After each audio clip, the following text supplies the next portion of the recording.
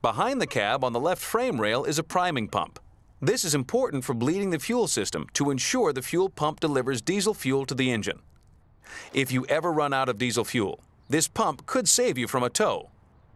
To operate it, place a container below the air bleed plug to catch any fuel. Then attach a plastic hose to the plug. Fully loosen it and operate the priming pump up and down about 20 times until the fuel no longer contains any air bubbles.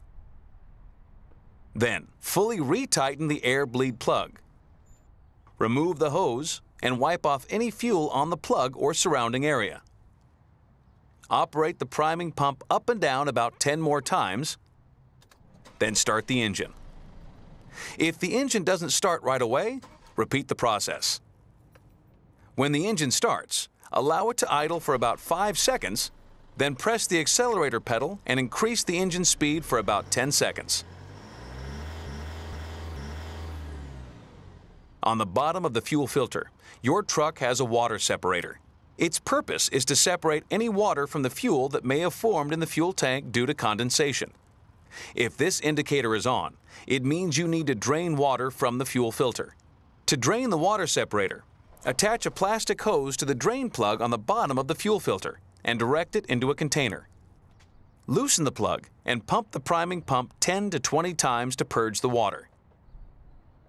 Then tighten the plug and remove the hose. Now start the engine. If the engine doesn't start within 10 seconds, wait and try again. The message in the MID will go out when the engine has successfully started.